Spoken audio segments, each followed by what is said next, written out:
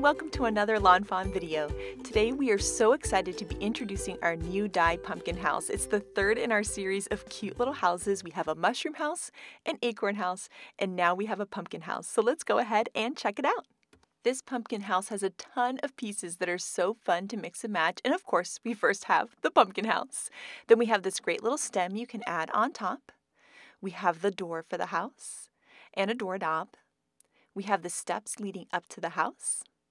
Then we have this cute little lamp and the light for behind the lamp and a hook for the lamp as well, so you can put it on either side of the door. Then here we have the windows for the house and a little backing to add light to the window. We also have a window box and some cute little flowers that can go in that box and some flower centers to put behind. We have an adorable flower pot and the little rim of the flower pot to add as a detail. And then we have these great vines and leaves. So we have two sizes of leaves and then some cute little tendrils. And then we have tendrils that also have little leaves on them, which are so adorable. They're fun to layer both in that flower pot and also on the pumpkin. We're going to take some time to layer all these pieces together. So here's the stem and we're going to layer that right onto the pumpkin. And you can see that that pumpkin would be cute just on its own on a card. But of course we can add the pumpkin house elements to it. So here we have our cute little door and then the steps leading up to the door. We also have a window here. We're going to add some liquid glue behind it so that we can add that little window backer, and that's going to be the glow coming from in the window. And the same thing with our lamp. We're going to add the glow behind the lamp. Next, you can add a doorknob onto that door, and then we're going to work on the flower pot. So this is the little rim for the flower pot, which you could layer on or not, but once you layer it, it looks very, very cute. And then we have this little flower and that little yellow center that goes behind to help fill in the flower. So that's going to give you your little yellow center for your tiny flower.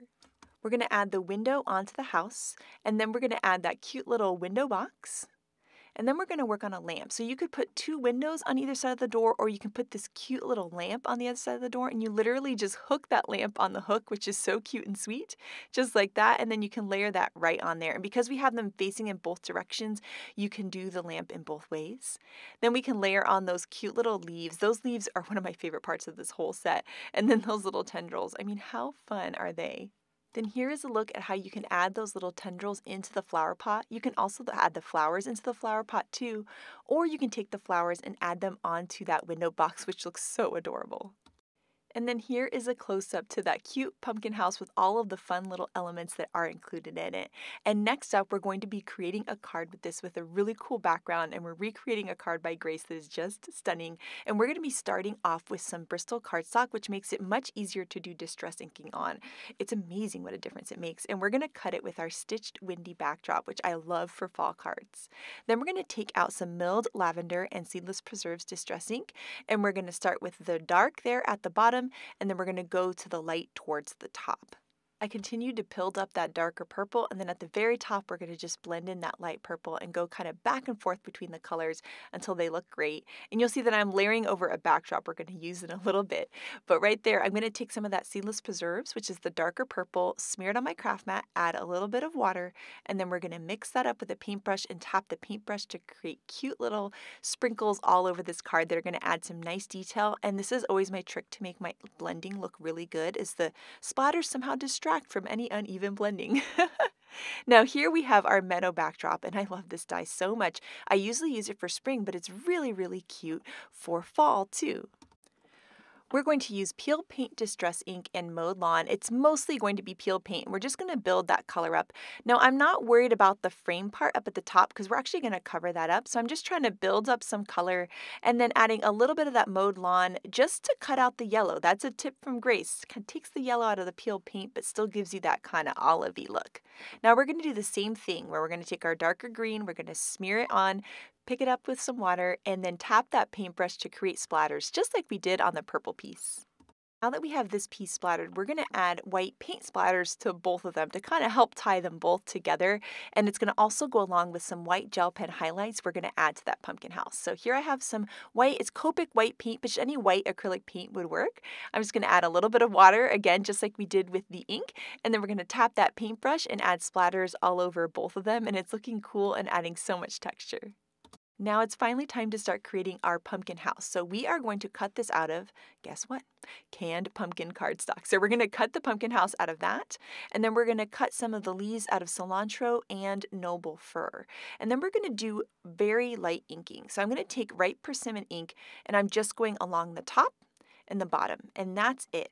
And this very subtle inking adds so much. It just makes your cardstock look more dynamic and more exciting without a lot of work. So it's literally just blend, blend, blend, blend, blend, blend. There's no right or wrong way to do it. And look how nice that looks. It just adds a nice little shadow. And so we're going to repeat the same thing on our light green pieces of cardstock here, and we're just going to layer that on. This is the Mowed Lawn color of Distress ink, and we're just going to ink just the edges just a little bit, and it just makes it look magical. I just love it. And I think it's such a nice touch that's so quick and easy. This just took me a couple of minutes. And then I just had to share you with this guy. So this is my son, Miles, and he just loves playing with all this stuff. So he was sitting on my lap and, helping us put together our pumpkin house. He was just playing along with all these goodies, and I just thought it was the cutest thing. So I had to share his little hands. We're teaching him young. So Miles took off to play with his cars and books, and we're going to start putting our pumpkin house together. So I didn't catch it on film because of all the excitement of Miles hanging around. So I added the little stem, the leaves, and the tendril on with some liquid glue, and now we're going to start building our other pieces. So we're going to layer this little window cut out of some paper bag cardstock onto some sticky note cardstock to be the glow for the window. And we're going to be doing 2 windows for this pumpkin house. Then we're going to add some window boxes to each of these windows just for a little extra detail. And those window boxes there are cut out of some chocolate bar cardstock just to be a little bit darker than the windows. For the door, we're going to do some fun layering. So I've cut the door out of some of that same paper bag cardstock that the window frames are out of, and the door has a little score line that's for you, so you can bend the door and have the door open and close, which is so cute. And what I'm going to do is actually just cut right along that score line. So that's going to give me the door detail separate from the door frame. Then here I have a door frame, and this is cut out of some ground coffee cardstock, and we're going to layer these 2 pieces together. First, I want there to be a glow behind this door. So what we're going to do is just trace that door on some more sticky note cardstock, and I'm just going to cut on the inside of those pencil lines really messy, and we're going to be layering these pieces together. So I'm going to add some little marker lines here with a dark brown marker on my window to kind of make it look like wood. Grace did this in her card. I was kind of nervous to do it, but it actually turned out really cute. We'll add some liquid glue behind the door, and then we're going to layer that onto the door frame piece. And it's really cool because now we have this multi-tone door, which is really fun.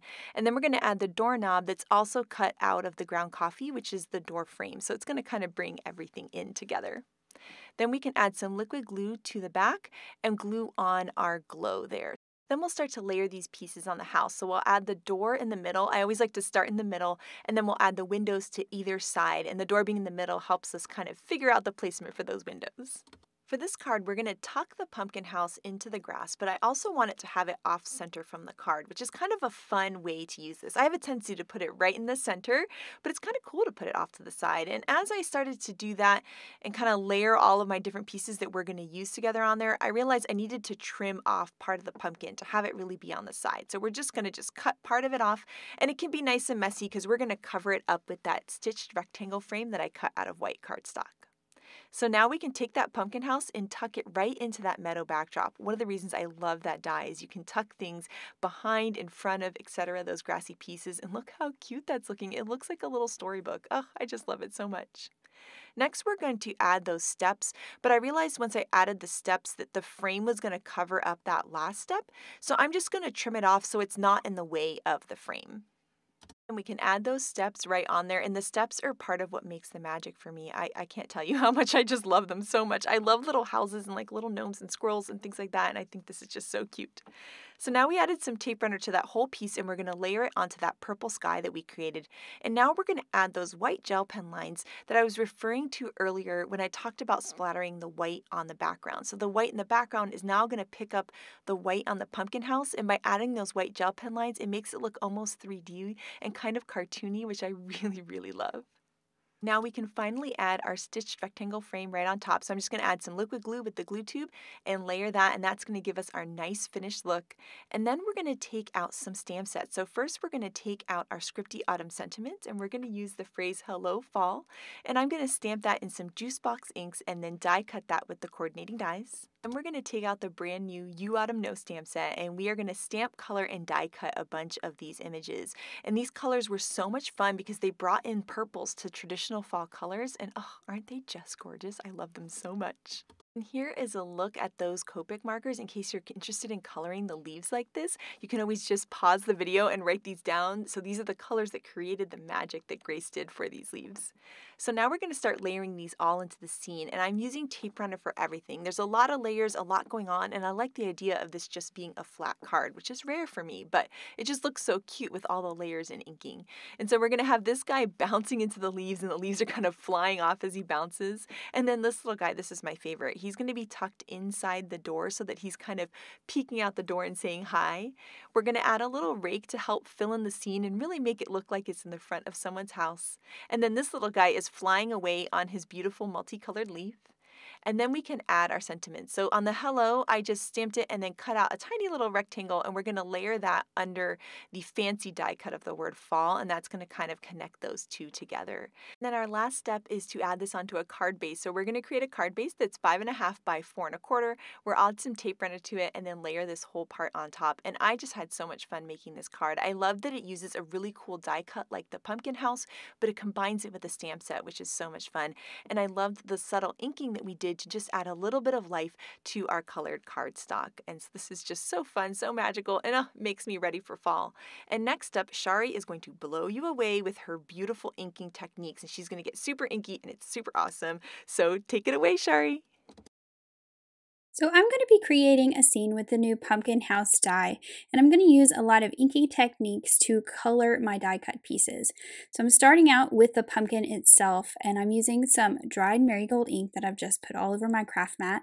I'm adding some water to it, and then I'm just going to pick it up with my paper. This is a piece of distressed white heavy stock paper, and I'm just getting a good layer of that lighter color as a base for all the colors I'm going to add to it.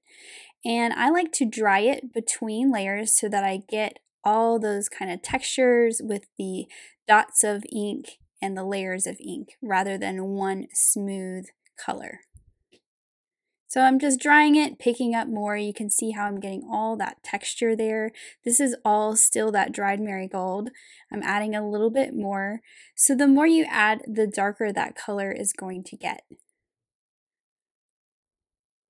I'm trying to do a little bit smaller droplets so I get more texture on this layer, and then I'm drying it with my heat tool. Next, I'm going to move on to a different color. I'm going to add in some carved pumpkins. So this is a little bit brighter orange, a little bit darker. It's going to cover up that dried marigold a little bit, but that dried marigold was a good base for this color. I will be doing some inking once I die cut the pumpkin as well, and I have the shape, and I'm going to cover up some of those lighter areas. So I'm going ahead and cutting out that pumpkin house, figuring out where I want it. I'm trying to get some of those big spots in there. And then I'm going to use my blending tool, and I'm going back in. This is that dried marigold again, just hitting some of those lighter areas so I get that orange color. And then at the top, I'm going to use some abandoned coral to give it a darker shading at the top. I'm creating a nighttime scene for my pumpkin house on this card, so I want the light source to be sort of at the bottom and it to be a little bit darker at the top. Now I'm going to ink up a piece with some twisted citron, and this is going to be the piece that I cut my leaves and my vines from. So I'm just putting twisted citron all over this piece of paper. This is also that distressed heavy stock. And this is just to give me a good base to start on. So this is just a different method of inking up the piece and doing some inking techniques.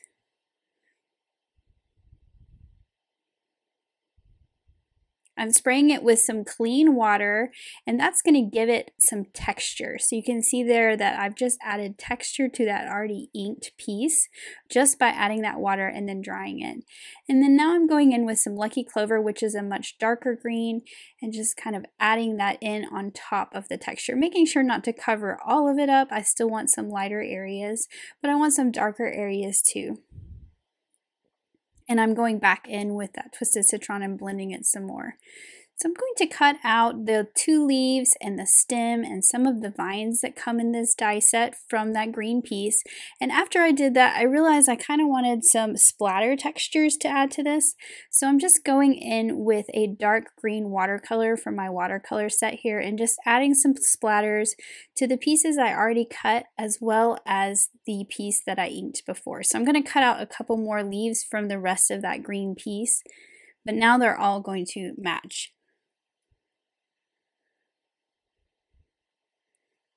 Now for the door of my pumpkin house here and the window, I am filling in that yellow area, like there's a light on inside, with the yellow glitter paper. You can see I already have a couple pieces cut, but for the door, I just traced the inside of the door on the back of it and used my scissors to cut out a piece that's slightly bigger so that I can layer it behind the door frame and have that glittery yellow when the door opens.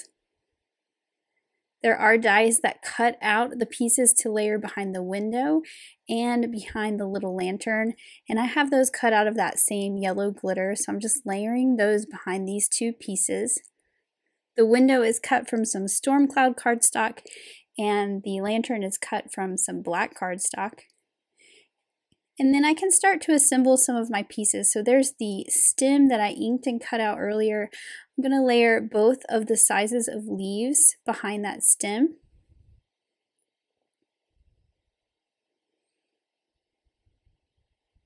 And then I also have the 2 vines that I cut out earlier that have the little tiny leaves attached to them. There are vines with leaves in this set and there are vines without leaves. So I'm using the ones with the leaves on the top of my pumpkin, and then I'm going to use some of the ones that don't have leaves towards the bottom. And I'm just adding a little bit of liquid glue to the back of these to hold them in place.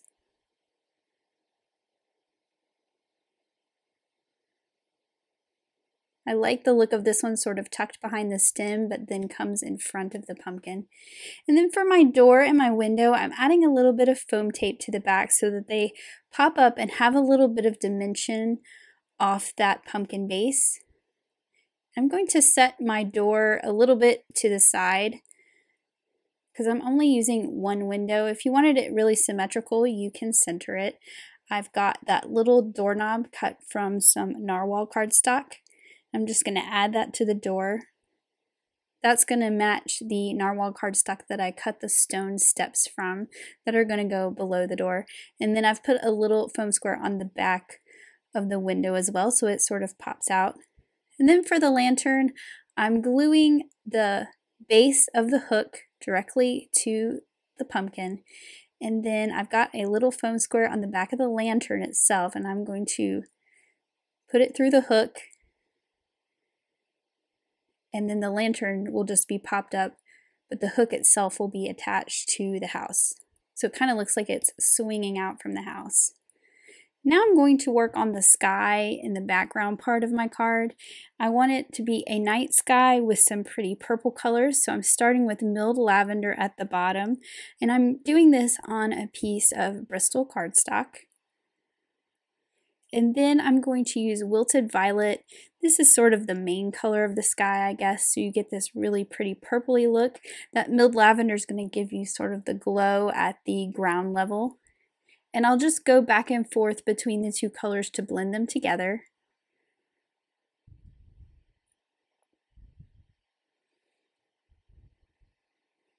Next, above that wilted violet, I'm going to pull in a dark blue so you really get that night sky look. So I'm using some prize ribbon.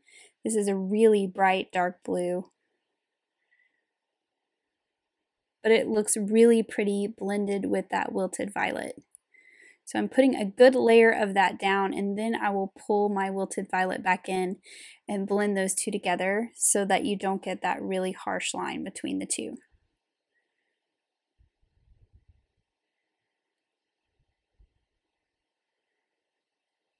And then of course I always like to add a little bit of black soot right on the edges when I'm doing a nighttime sky. It just kind of really defines those edges and pulls the focal point to the center to the image that you're going to put on the card. So just a little bit around the edges and those top corners just kind of completes that nighttime sky look. And of course, I need some stars, so I'm adding my gold metallic splatters.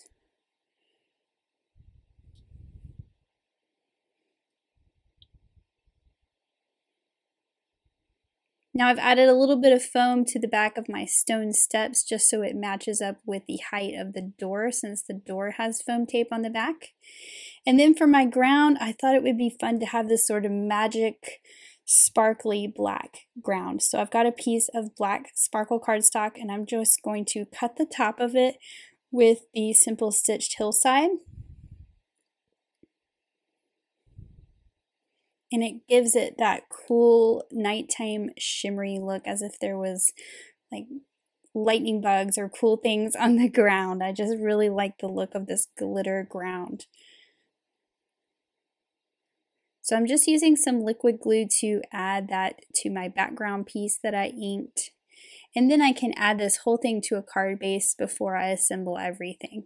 So I've put some adhesive all over the back. I'm going to add that directly to my card base. And then now I can add my pumpkin that I have assembled together. Now I want this to look like it's sitting in the pumpkin patch, so I'm using those other leaves that I cut from that green inky piece of paper that I created earlier. I'm just tucking those behind my pumpkin so that it looks like it's sitting in the middle of all the leaves and vines. I've put those big ones on each side and then I'll tuck the smaller ones behind, just to kind of fill it out. I'm going to add a third small one right by the steps so that it really looks like it's tucked into those leaves and vines. And then I've also cut 2 of those vines that do not have the tiny leaves attached to them. These are cut from some noble fir cardstock so that they stand out a little bit more from the inked vines. And I'm just going to add one of those to each side. And then here is my finished card with that inked pumpkin and that beautiful nighttime inky sky. Thank you so much for this gorgeous card, Shari. The nighttime sky is just stunning, and I love all of the inking and the texture you added to the die cuts. It's so beautiful, and it makes me want to get inky and create a nighttime card too. So next up, we have some gorgeous cards by the design team. And first up, we have a card by Megan that is a stunner. And what she did was she started with colored cardstock, but she added detail with her Copic markers by adding long strokes. And isn't that so stunning and beautiful? And I love the little pops of color she added on to the tendrils. Elena brought our pumpkin house into Halloween by adding cute little vellum ghosts and then the word boo up top. So sweet and so adorable, and I want to make a card just like this one. I love her inking and splatters and all of that beautiful texture she created too. Here, I absolutely adore how Lynette brought in one of my favorite sets, Let's Go Nuts, into this pumpkin house. Those little squirrels are absolutely perfect for hanging around and hanging inside the pumpkin house, and I love that one is right behind the door too. This card by Letitia is so beautiful. I love how she stenciled those beautiful skies up top, and then she's got her awesome little pumpkin house at the bottom, and that polka dotted little stem is so cute and sweet, and I love how the tendrils just frame her pumpkin below. And then here is the card by Grace that inspired me to make mine. It's absolutely beautiful. I just love all of her details so much on this card. So fun, so cute, and these You Autumn No Mice are perfect for this pumpkin house. So we cannot wait to see what you guys create with this die, so make sure to share it with us. Thank you so much for watching today, and I hope you have an absolutely amazing day. Bye!